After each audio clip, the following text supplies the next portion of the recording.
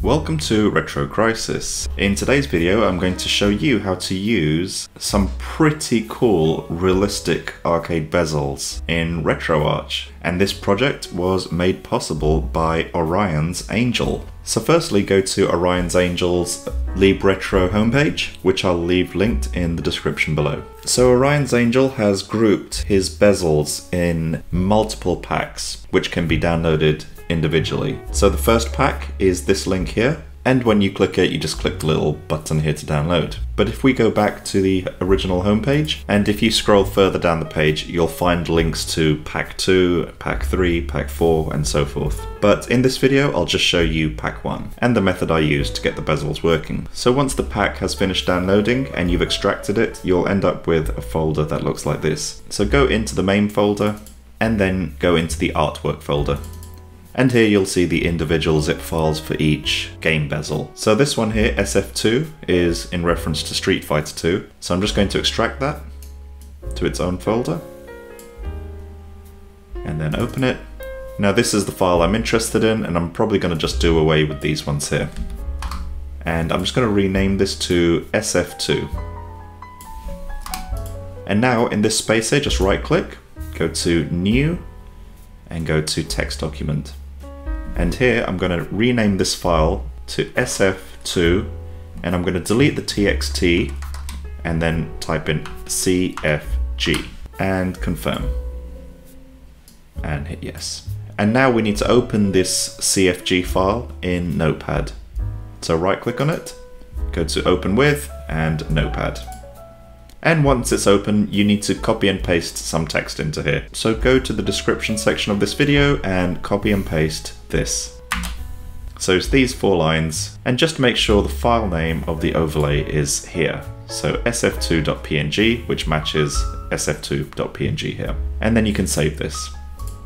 So what you need to do is get all the other overlays that you're interested in, and you need to make a CFG file for each one of those. And now what you can do is, if you just cut these into memory and go to your RetroArch installation folder. Once you're in RetroArch, go to the overlays folder and make a new folder here.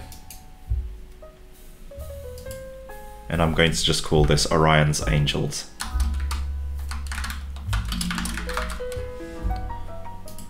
And then open it, and then paste the 2 files we just made.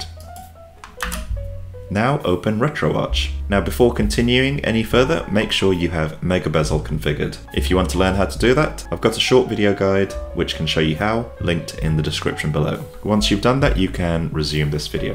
So now I'm going to load up a game. Great, so once the game's loaded, press F1, go down to On-Screen Overlay, turn Display Overlay to On, go down to Overlay Preset, go to Orion's Angel, and here we can choose the sf2.cfg file, or whichever one you decided to make.